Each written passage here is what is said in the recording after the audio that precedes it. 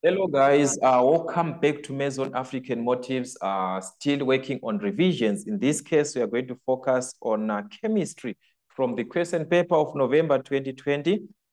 We have got a question on number 8, which is carrying 6 marks. Okay, that is direct, guys. So let's just quickly rush through these questions and see how we are supposed to attempt these typical questions.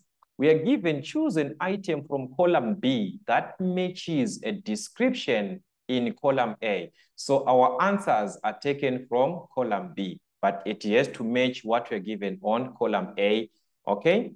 The letter A to H next to the question number 8.1 up to 8.6 in the answer book. Okay. 8.1, a mixture of copper and zinc. What do we obtain if we mix copper and zinc? So we must obtain brass in this case here. So this is a brass and our brass is at H. All right, so this is going to be H.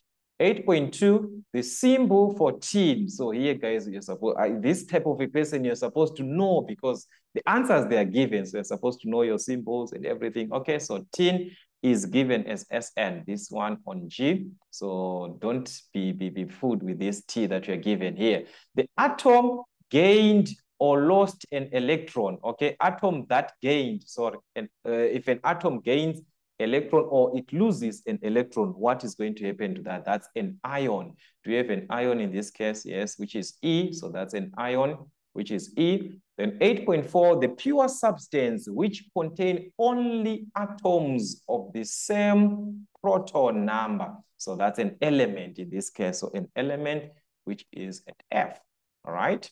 8.5, it contains 2 electrons in the outer shell, in the outer energy level or in the outer shell. So these are alkaline earth metals, guys, okay? So here we are dealing with alkaline earth metals, which is at D.